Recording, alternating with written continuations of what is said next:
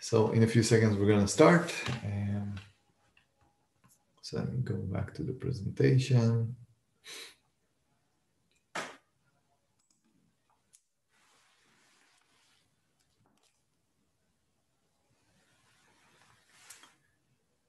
Okay, so we're good to go. So thank you again, everyone, for arriving. Today, we're going to talk about hiring and managing remote teams. A big topic, especially in 2020, but it was also big before, honestly, only becoming more and more big with time. And I do want to say that for this presentation, I have a feeling that we're going to focus a lot more on the hiring part. There is a lot to know there. And it's going to be very difficult in an hour to teach you all the secrets of hiring and managing. We will probably do another lecture about managing, but feel free to ask questions about managing as well. If you need to, this is my email, that's our Twitter. My name is Eli David, I'm the CEO of Startup Link. I'm going to tell you a little bit about Startup Link. What we're going to do today is I'm going to share a little bit of my experience from, about myself, about my career, a little bit about my freelancing career as well, to kind of like give you a little bit of taste of how it feels like to be hired by people.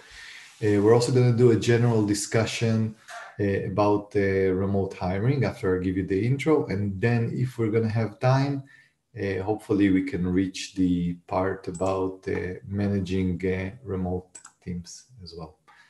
Okay, so let's start with a little bit of introduction about my lifestyle, and that connects really to the topic of hiring and hiring remotely and managing remotely. So basically what I'm doing in the last 10 years, actually it's going to be 10 years in 1 month, I'm living a digital nomad lifestyle, which means that I'm moving between locations constantly, spending about 2 months in each place before I move to the other place, which means that in this period I lived in more than 40 countries. Now, by the way, in Saloniki, in Greece, and my next stop is actually in Canary Islands in about a week. So keep on moving with the seasons more than anything. I do want to say that I have a blog and podcast about the topic of, let's say, digital nomadism, moving between locations, long-term travel at becomenomad.com. So feel free to check it later.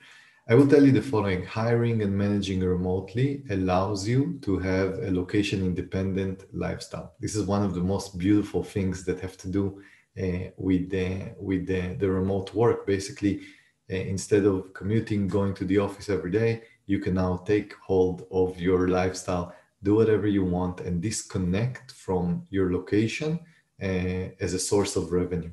And this is absolutely a game changer, which I understood 10 years ago. Many people understand this now. So if you work wisely here, either working or hiring, you can really increase your degrees of freedom in a way in your own personal life. So that's pretty cool. This lecture focuses a little bit about my experience from a few things that I've done.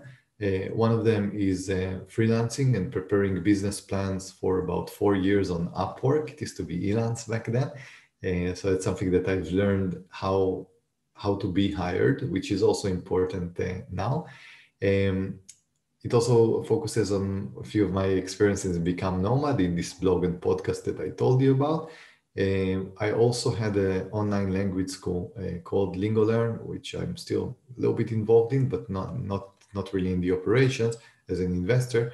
And this thing actually generated a situation that we hired dozens and dozens of teachers to teach languages on one-on-one or group lessons.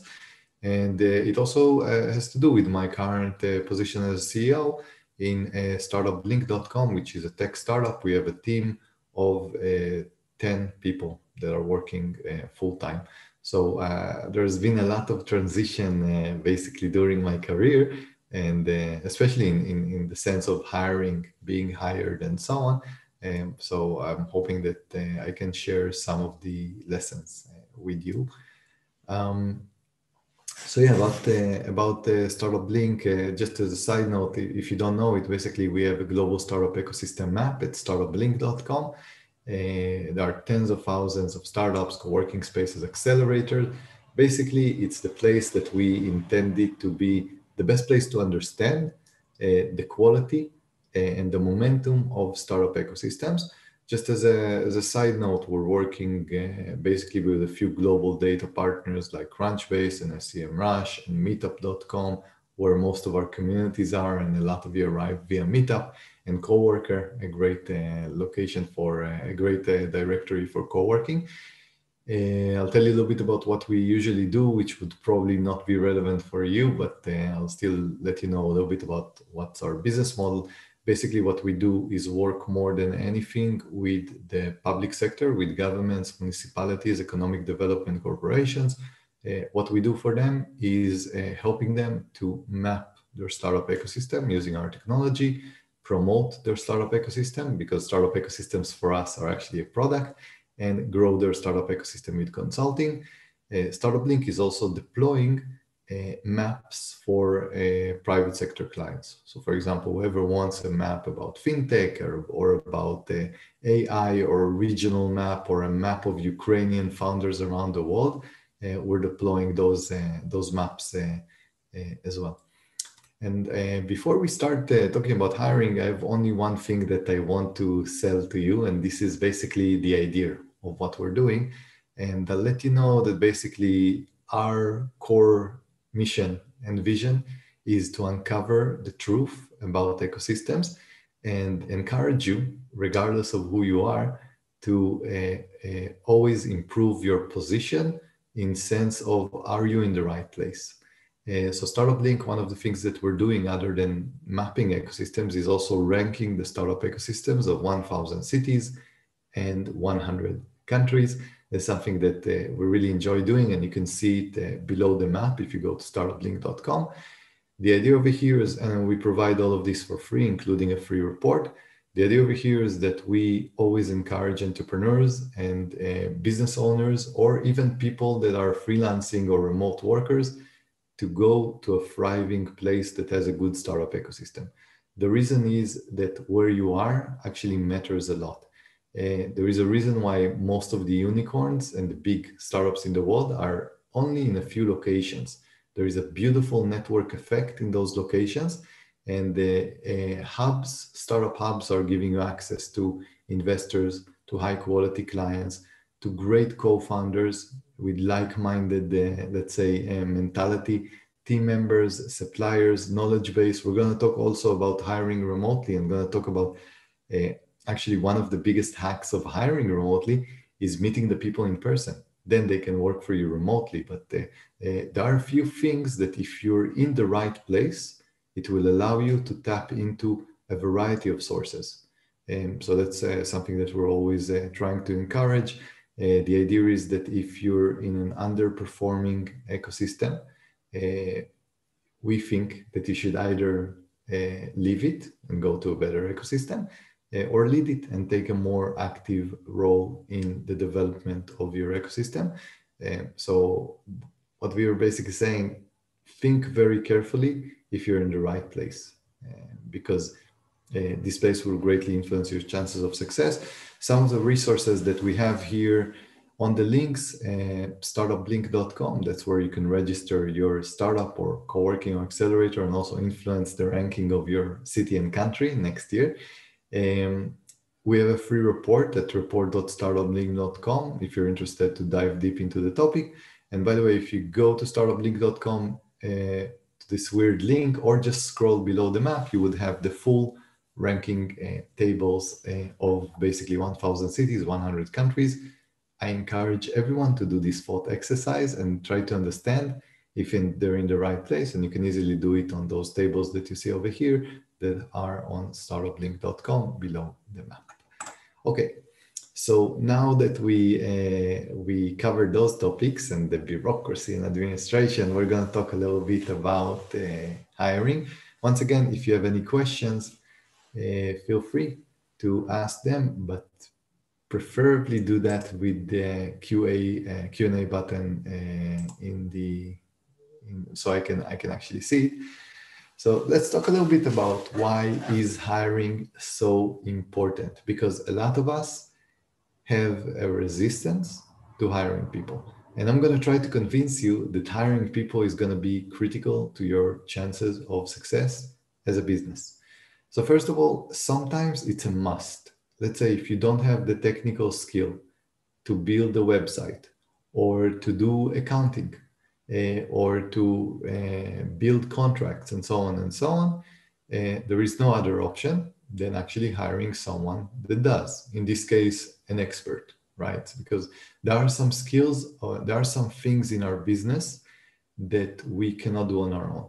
And I have to tell you, if you're doing more things, every business has a few layers: marketing, sales, client service, development, legal, accounting, and many, many other databases, whatever you can think of. There are basically about 20 or 30 pillars of a business.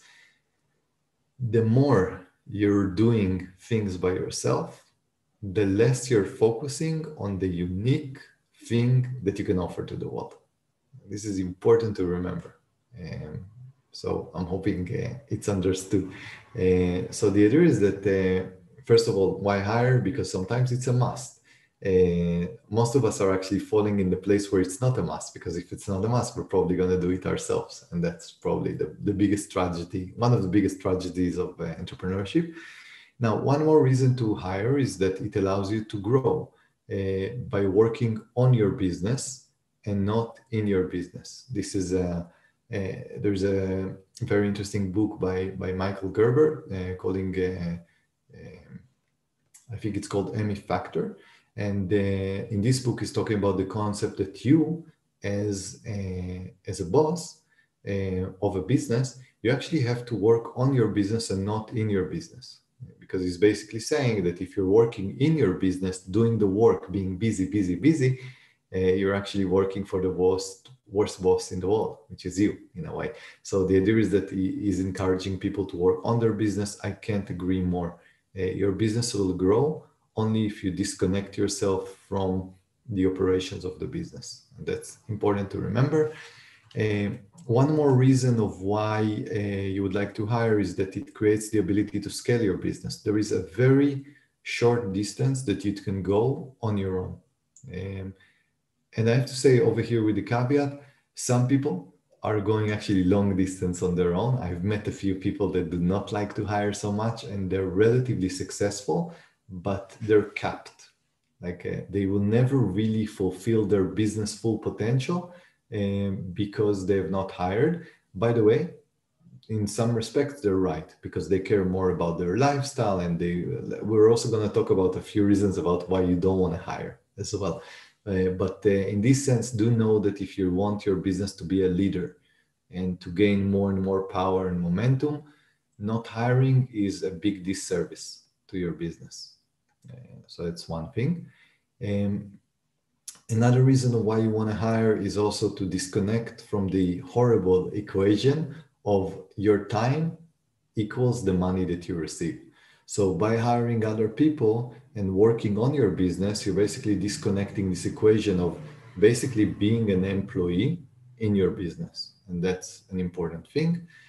Regarding to remote hiring, you can connect to incredible talent from all over the world for very low cost, especially if you're in a developed country. Let's say if you're in the USA or in West Europe and so on, it's really a no-brainer to find high quality talent in places like, depending on what you're looking for, but in places like Poland or Greece or even India, Kenya, there is talent basically everywhere. So the idea is that if you find those people, they would work at sums that are not even close to minimum wage in other countries. So there is a beautiful arbitrage here. And while doing that, you would also help those people to get closer to Western salaries, which is unheard of in their country. So there is a beautiful balancing act here in a way.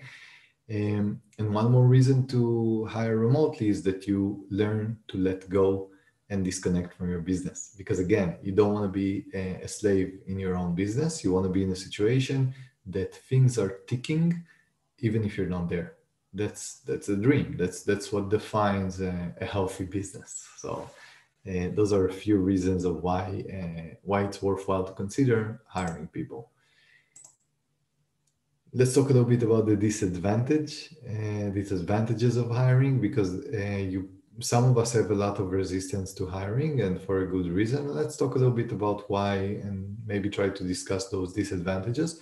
So hiring and managing, both of them are skills that take years to develop, and they're also not exact science. What does it mean? It means that regardless of how experienced and good you are in hiring, you would have bad hires. And that's because people are people. You don't know their entire circumstances. It's very likely that in some cases, things would not work out. There would be a gap of expectations. Their life circumstances would change. And basically, it's a bad hire because they leave relatively fast. So those things happen. And what can we do? They're part of the game. Now, one more disadvantage is that training people takes time. So what does it mean? It means that basically when you hire people, if you expect this to be profitable or easy and make your life easier, forget the profitable. Let's focus on make your life easier from day one. That's not the case. When you hire people, you have to train them. So that means that in the beginning period of hiring a person, not only that you pay more because now you have an extra salary, but you also, it takes more of your time to train those people. Needless to say, you get the dividends in the future. It is true to say that dealing with people can be difficult. Everyone has emotions, psychology plays a game, and it kind of adds another layer of complexity to your life. Because in a way, you're now, instead of just managing yourself, you're also leading other people as well. And that should be noted.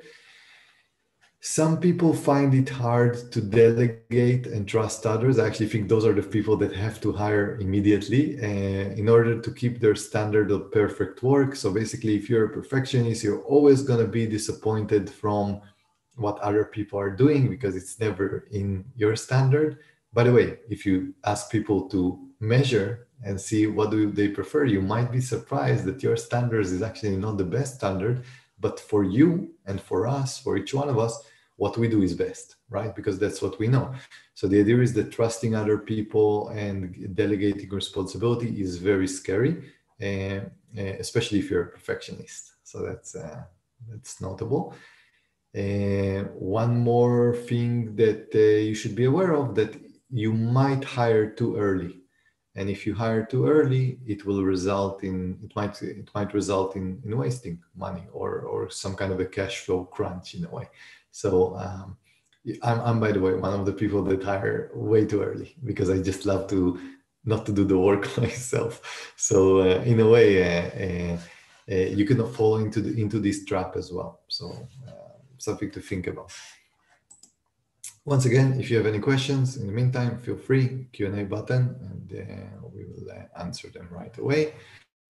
So one of the biggest questions should be, when should you hire? Based on everything that we talked about now, the advantages, the disadvantages. So one of my answers would be right now. But when? And for $50, if you've never done it before. So regardless of your situation, if you've never hired before, I recommend as a first priority to hire absolutely right now, because hiring is a skill, and it's a skill that has to be developed. So hiring right now makes a lot of sense in case you've never hired before, especially if you limit it for $50, just to gain the skill and just to put a V, let's say, on some kind of a thing that you've never done before. And once again, it makes a lot of sense to do that. So it's a critical skill. Do that right now. If you've never hired before, on $50, spend them, on whatever you want, a logo, a new YouTube video, whatever, just to get there. Now, one more timing of hiring is basically when you need to build infrastructure. So let's say you need to build your website or you need to design your website. You don't have any other option here. If you don't have the technical skill to do that, you need to hire. But that comes to my previous point. If you have experience, even a little bit of experience of hiring someone for $50 or hiring a few people, when you actually need and must hire people for a more serious project, you would have more experience. Instead of hiring, and that's a mistake that I see a lot of people doing, they have an important project they never hired before because they were scared of it. And then for the first time that they have to hire and they start to understand how to hire people and how to make a good decision, they do that when it's actually important. And that's a mistake. That's why I'm encouraging you to hire right now for $50 if you've never done it before. Now, I will say that if it is possible, try to delay a substantial ongoing commitment. Let's say hiring someone on a salary for $2,000, $3,000 a month, $1,000 a month, until you did a few things. And those things are as following. And I have to say over here, if possible, because if you're doing that for a designer or for a coder, maybe those things are not necessarily possible. The first thing I recommend is do it yourself. So only hire people after you've done the activity yourself as the CEO of the company. So let's say you want to hire someone to do sales for you. Don't drop them into the organization and tell them, we need to do sales. Good luck. Basically, be in a situation that you've done, try to do it yourself, you knowing about your business more than anyone else, at least to give them a little bit of guidance about how to sell. The same for marketing and so on. So the idea is that you always want to be in a position that you're doing a little bit of the work yourself before you're hiring. Let me take a quick water break before I die here. Just a second.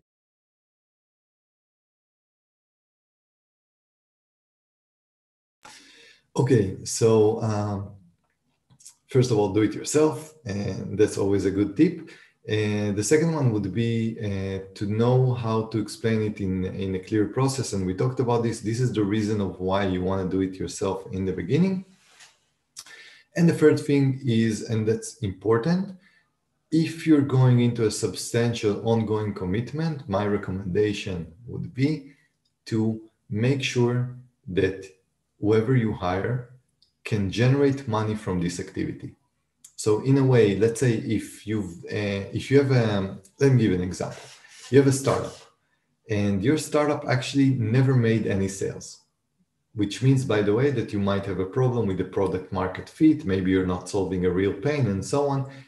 If you're hiring someone to do sales for a startup that until now never had sales and you don't have a lot of money, you're kind of shooting yourself in the leg, because the idea is that you want to hire, hopefully, especially if you don't have a lot of money, when you know that this is something that you can generate money from. So my best case scenario would be in a situation that you did the sales yourself, the sales and the marketing. It actually generated money for the company. And now you hire someone when you have the proof that it actually generates money. So it's important to say. And my advice would be that when you actually did it yourself, when you know how to explain it very well, when there is some kind of documentation for it, and you know that you can generate money from this activity and become profitable, deducting the expenses that you pay for this person, then basically always be hiring. Let me repeat this, always be hiring. This is your role as a manager of a company, of a startup, of an agency, whatever you do, always be hiring.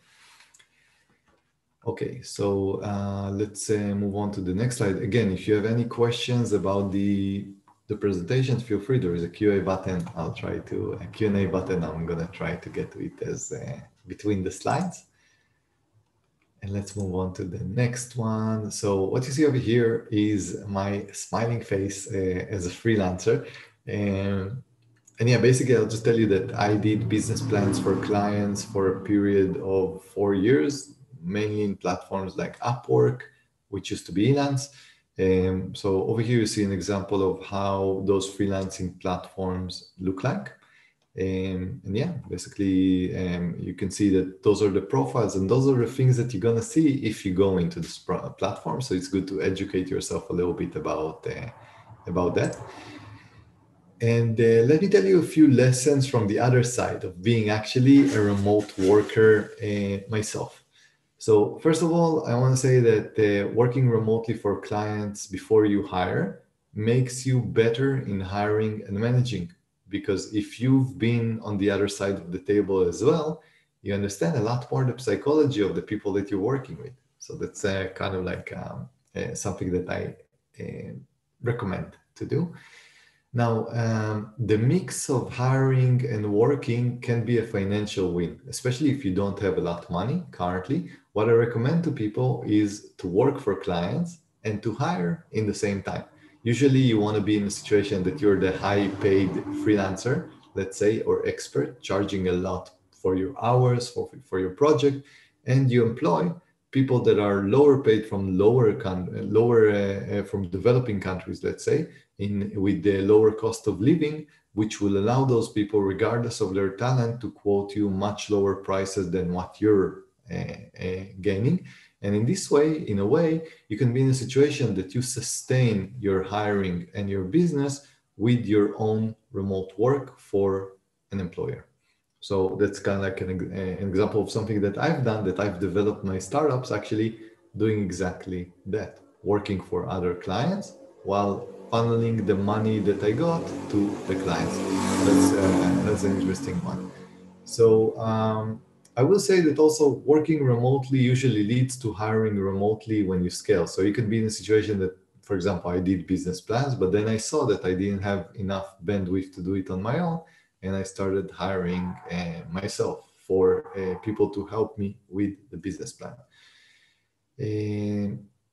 The next point would be that some talented people start with absurdly low hourly rate. I want to say that when I started in my freelancing career, I was actually working for $5 an hour. You could have gotten me full time for $5 an hour. And the idea is that people, when they start experimenting with remote work, they sometimes don't really understand their real worth. So in a way, they're kind of like undercutting the prices. Once again, you can get amazing quality of talent for very low, let's say, expenditure. So that's something that I've seen with myself when I was offering myself $5 an hour. So pretty interesting when people are freelancing after they leave the job market, they're willing to decrease their pay, especially in the beginning of their remote career. So that's something that I've certainly done and feel happy about it. I do want to say that also when you work for others, some of them will become your future business partners or suppliers. Startup Link was actually created by me and my co-founder, Roderick, and Roderick hired me actually for a job. I was freelancing for him. And then after some time, we started Startup Link together. And kind of like when I thought about Startup Link and the idea kind of came up, then I went to Roderick because we had such a great relationship as him as an employer, and told him, would you become my co-founder? So some good things can happen even if you work for people as well. Now let's talk a little bit about recommended hiring methods. And I do want to tell you all that the sources keep on changing. So you don't want to be in a situation that you only have those sources, but those are the few that are actually with me in the last years, and they work relatively well. But every time I'm hiring, I'm changing something, especially in the sources. So a few of the sources that are recommended: Upwork.com, a great site. I think it's the biggest marketplace currently in the world for remote work, and it's recommended, especially if you need freelancers and not full-time people to work for you.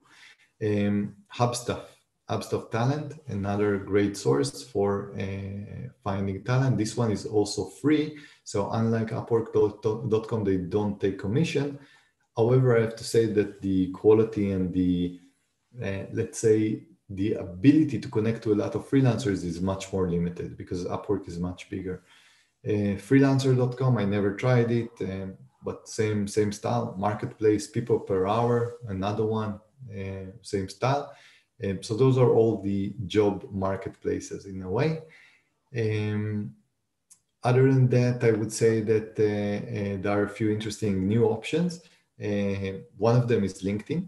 So you can actually post jobs currently on LinkedIn. I was surprised. I did that about 2 or 3 days ago for a position that we're now hiring. You get flooded with hundreds of applications. It's a little bit overwhelming as well. But the idea is that LinkedIn actually works, and it's becoming a more and more important platform for hiring. There is one that I'm tracking and really like, which is called Dynamite Jobs. Great podcast as well, by the way, called Tropical MBA. One more platform is Fiverr. Fiverr is exactly for what I told you before about spend those $50 and hire something very defined and minimal. Fiverr is basically the gig economy. Basically, everyone is offering their project or their services. It used to be $5. I never used Fiverr actually because I don't like the idea so much of having such low engagement hirings, but it actually people who use it are enjoying it a lot.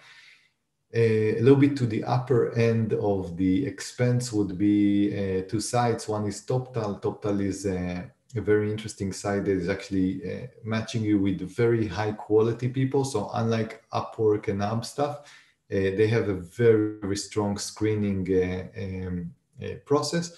But over there, the fees are starting with about $80 an hour. So in Upwork and Hubstuff, you can get someone for even 5 or 6. So that's something to think about. AngelList is a good source if you have a startup, and especially if you have received some investment in your startup.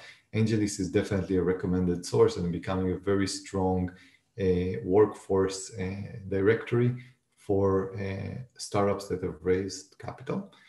I do recommend to consider Facebook groups as well as a place to hire. For example, remote jobs and so on and so on. Although I have to say that Facebook, just like Facebook and Google, they are more and more monetizing those avenues. So that, by the way, LinkedIn as well. So that means that if you really want massive traction, you would have to boost your post or your job post with Facebook ads.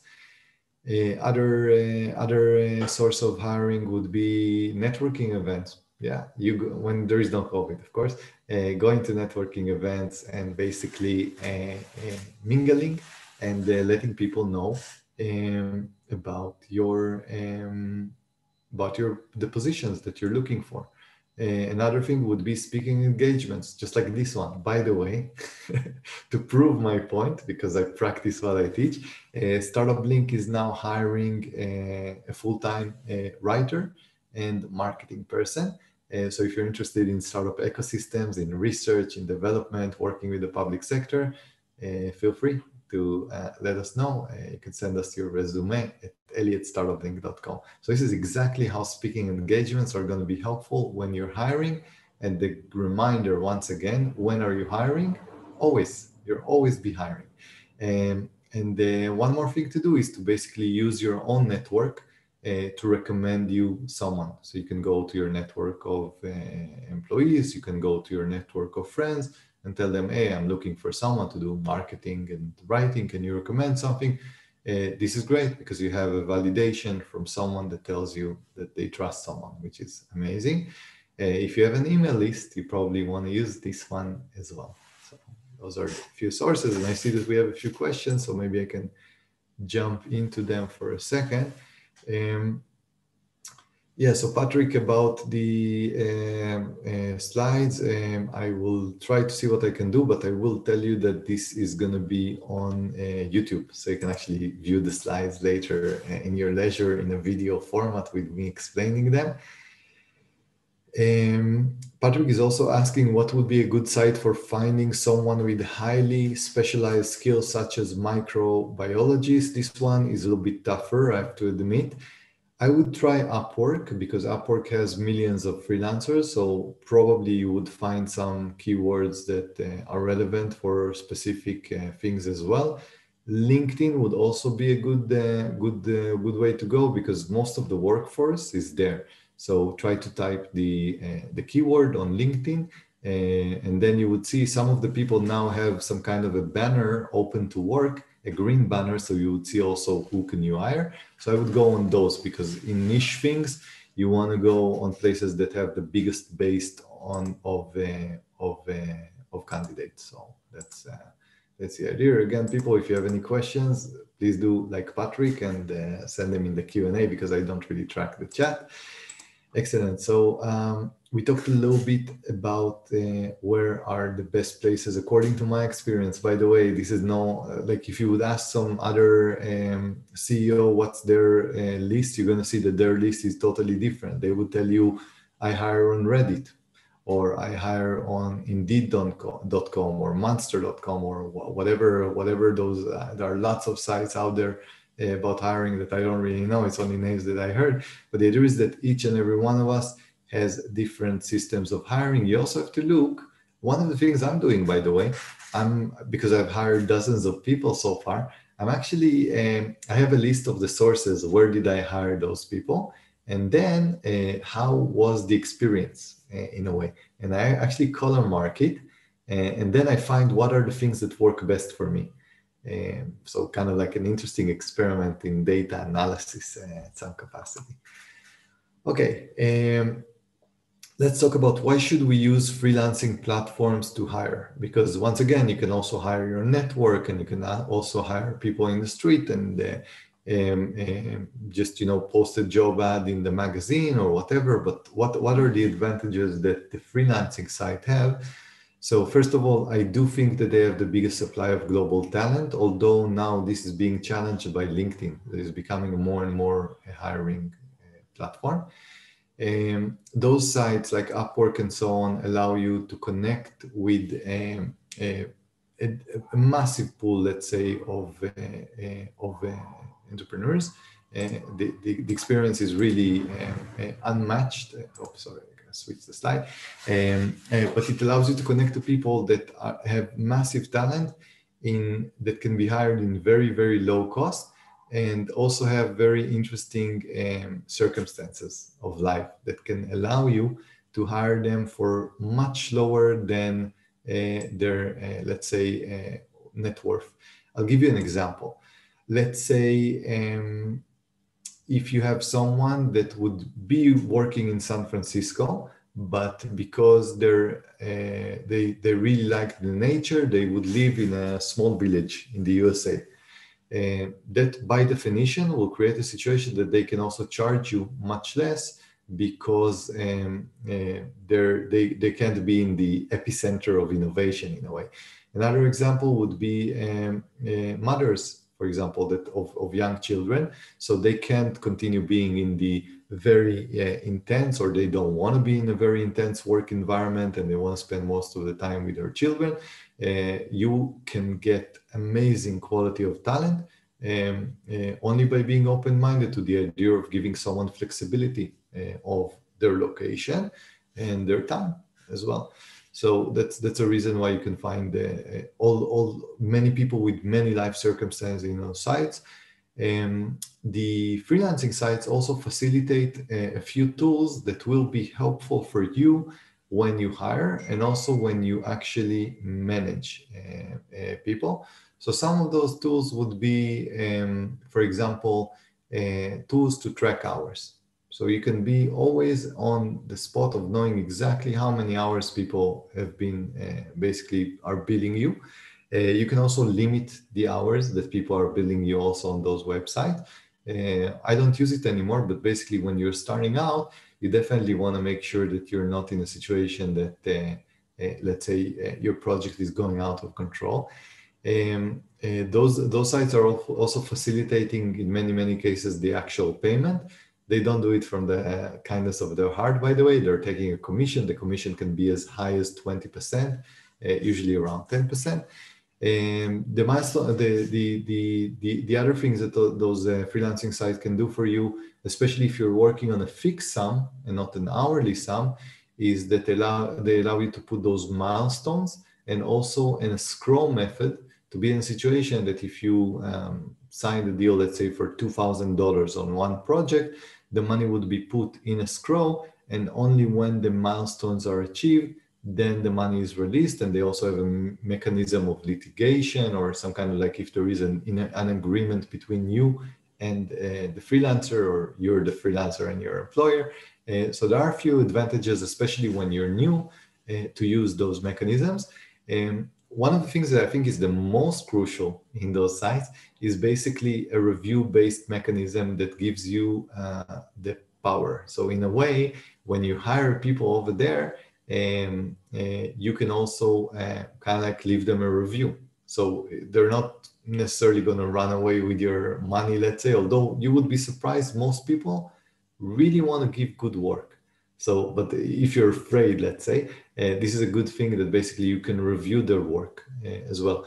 But do know that they can also review you as an employer. And if people see a review of this employer is crazy, keeps on screaming at me, you're going to have a problem hiring as well. The reviews are actually important because those freelancing sites in many cases would have star reviews that will also let you understand the past experience of the clients of this person. This is something that is very hard to do in real life. The only thing that you can do in real life is ask for references and then call the previous bosses and so on. Very few people do it. I think it's good to do. I never did it, but those freelancing sites actually allow you to see the experience of clients with those people.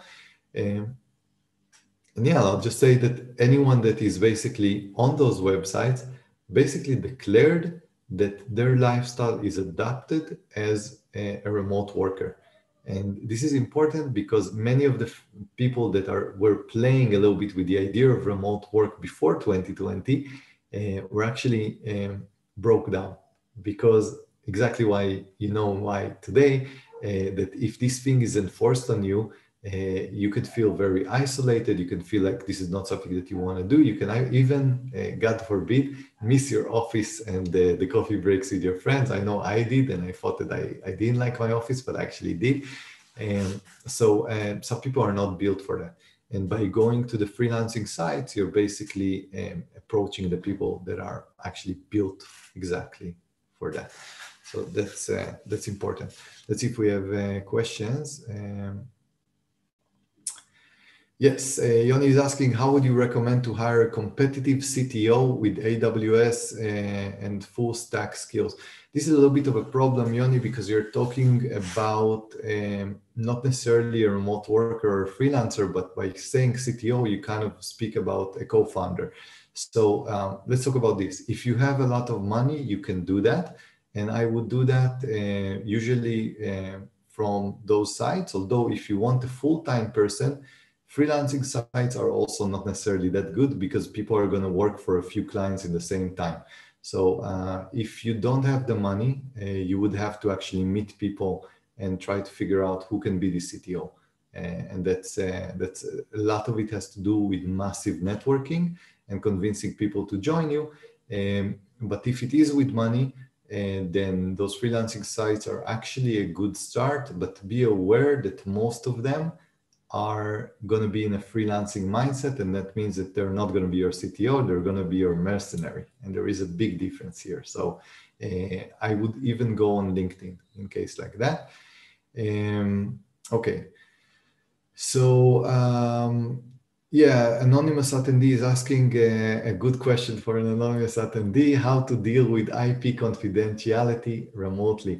There isn't that much you can do. And to be honest, even remotely or non-remotely, there still isn't that much that you can do. A lot of hiring has to do with trusting people.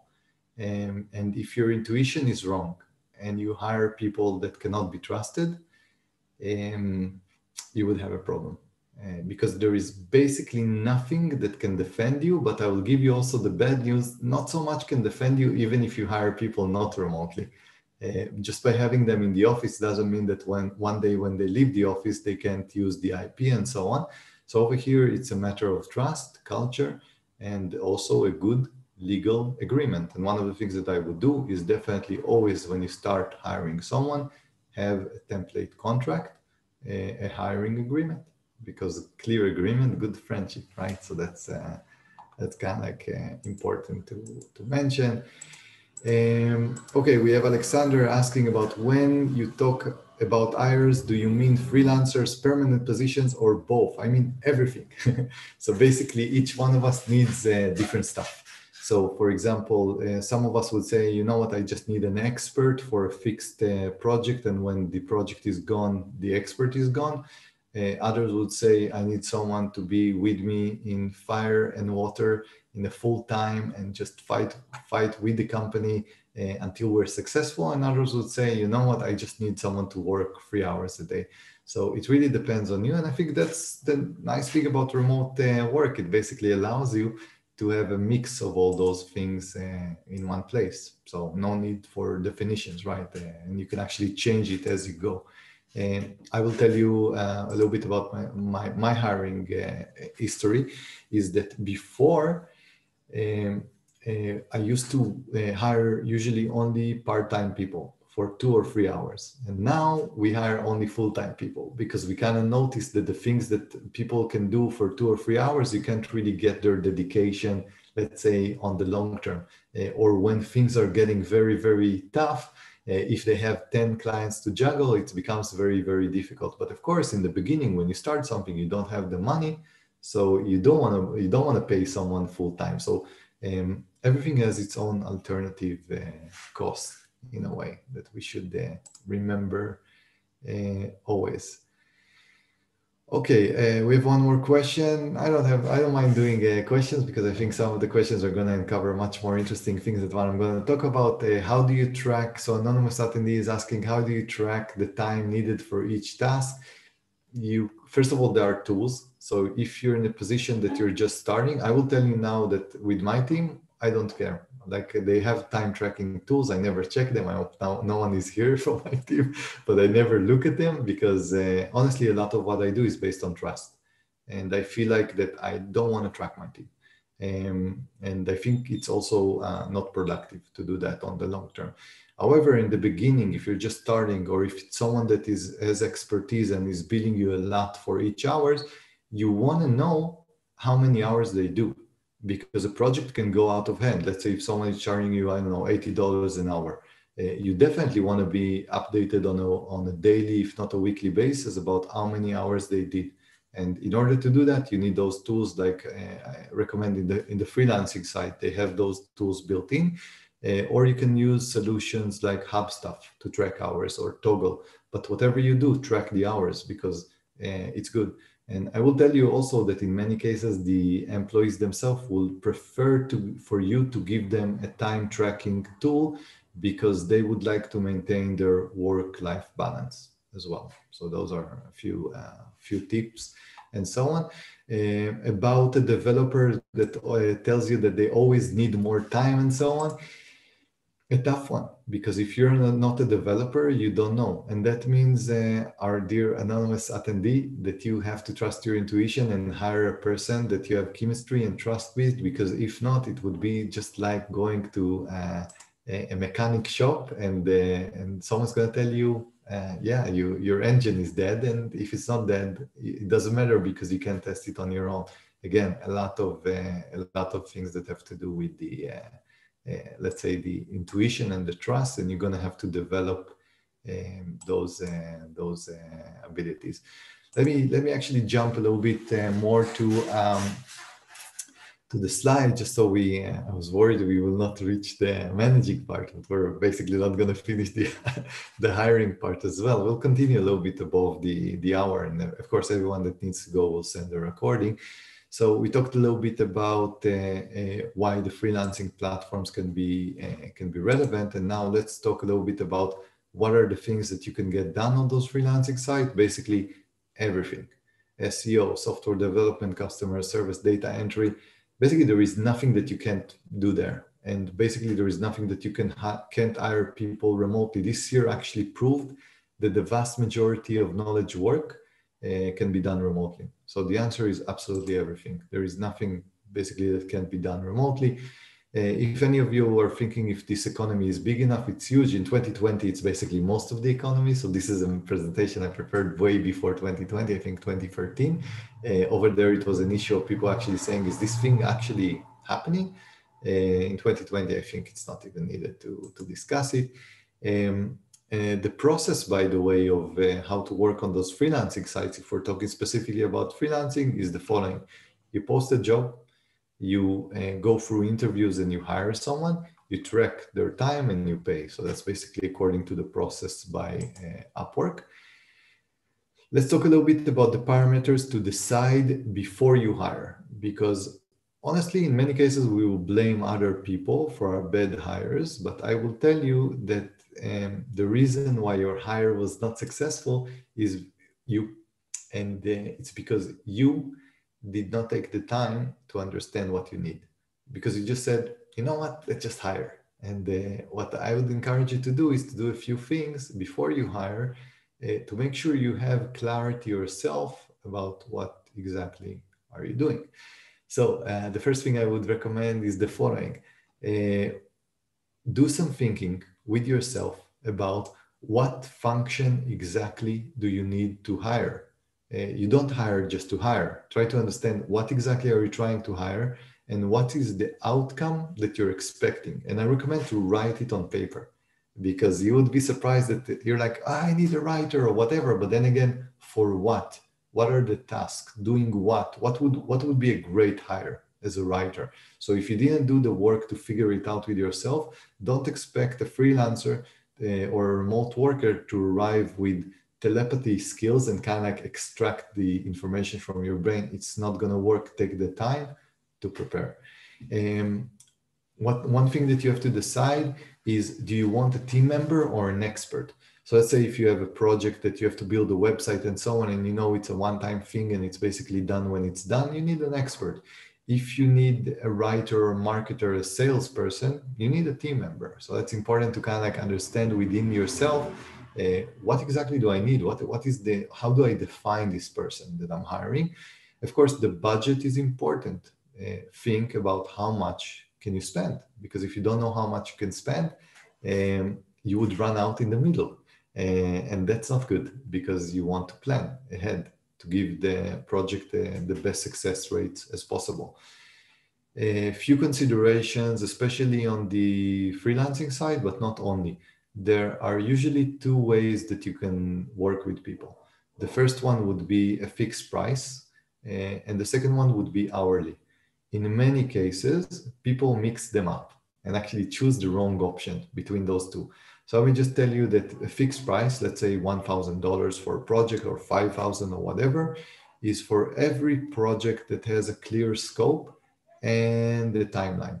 So if you have a clear scope and if you have a timeline, a fixed price is actually a relatively good option. Hourly, and I have to say that most of my projects are hourly because of my disorientation and confusion mode that I'm always at.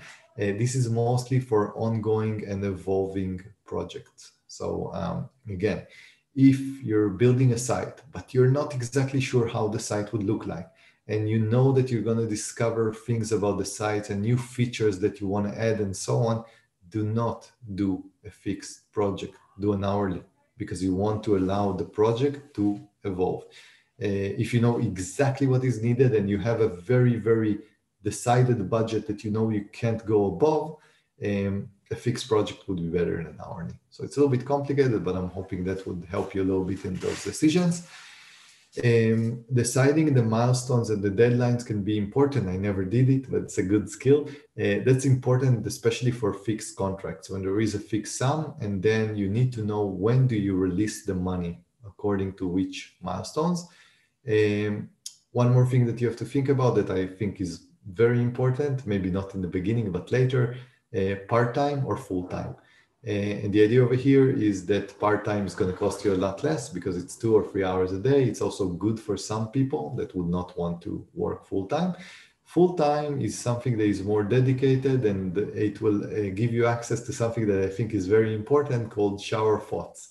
So in a way, if I know that I'm working with a remote worker and they have 2 or 3 or 5 or 10 more clients, I know that some of their shower thoughts are going to be about the other clients, about, hey, we should do that, or we should. And I prefer to be in a situation that if I work with someone full time, I have their dedication and I have their creativity and the added value that arrives from them being only exclusively on a project. So again, this is another thing that you have to think about. Usually in the beginning phase, you would take people on a part-time and then later transition to full-time. Other things you want to think about when you hire is language level, both spoken and written, and also time zone. time zone can be a massive killer, by the way. If you're hiring someone in Australia, you found the best person in Australia, and then you figure out that actually when you're awake, they're not awake, you have a massive problem. So I totally recommend always try to hire someone, although it's remote, from the same horizontal line of the globe. That would be very helpful in general. Do we have time for another slide? Yeah, I'll just say that in general, if you have, if you know that the project is of very high budget and it can't go wrong, focus on experts that prove themselves, focus on people that have reviews that you can't go wrong. You pay them the premium because they can shine and validate themselves with reviews or with track record or companies that they worked before with.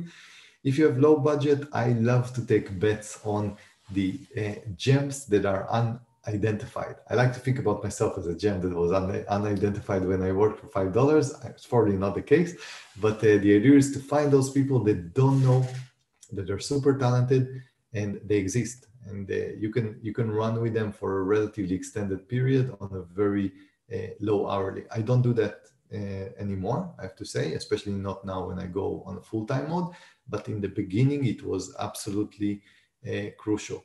I do want to always communicate this. It's not about getting the cheapest offer, but also mostly about receiving the best value. So this is something that we really have to think about. We will not have time for the other slides. I will just share with you two of the biggest lessons that I've learned about hiring. And if I only have to share two things, the first thing would be hire slow and fire fast. Unfortunately, I don't have time to go over the process of how to hire slow, but I will tell you that when I hire someone, it's a very, very long process to be in a situation that I'm identifying the things that might not work out. The fire fast is also very important. Instead of making it painful for both sides, when you see there is no fit, fire fast. The second thing about hiring is that because there are so many candidates and so on, and you want to trust your intuition, there is a saying, hell yes or no. So hell yes or no. When you meet someone and they tick all the boxes and you really feel like, okay, I should really hire this person, then hire this person. If it's kind of like, you know what, I'm not so sure or whatever, I recommend to delay and basically evaluate more people. So let's see if I can take a few questions because we will not have time to go through with the slides, and we're going to do a follow-up to this, so stay tuned. Thank you all for staying a little bit later. Patrick is asking, how do you identify a gem without experience? Patrick, intuition. You basically see someone, you speak with them, you have an intelligent discussion, hopefully with a video turned on. You speak a little bit about things, you see the way that they think, you see their level of motivation, and you go for it. And in many cases, they would not be aware that they're so good. And in many cases, they would be aware that they're so good, but they need a really high quality leader and a project that will validate them. So in the beginning, they know that a big company would not take a risk on them. That's why they go to work for you. You teach them things, you give them the stamp of validation that they have experience, they give you amazing value. So there is no clear way of doing that. But again, they exist, and they exist in very, very big numbers.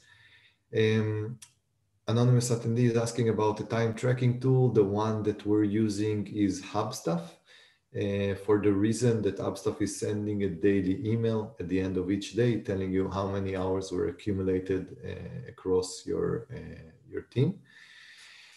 Andrew is asking, how do you maintain a network of freelancers that you don't use every day? Do you keep communication lines open? I don't like having to look for people after I find I need them. Usually, if that's a good thing about freelancers, it's a lifestyle. So for them, they keep on fluctuate between contracts and jobs. So in a way, I have a few freelancers that are doing freelance work for us for 7 years now. And I just send them a quick email when I need something. And usually they say yes, because it's fun for them to work with us. They like the project and they have a little bit of slack, especially Andrew, if it's not urgent tasks. So if you expect them to be kind of like on off, but then tell them, hey guys, I need this done until Friday, probably not. You also need to be a little bit relaxed, fun to work with, and also plan ahead.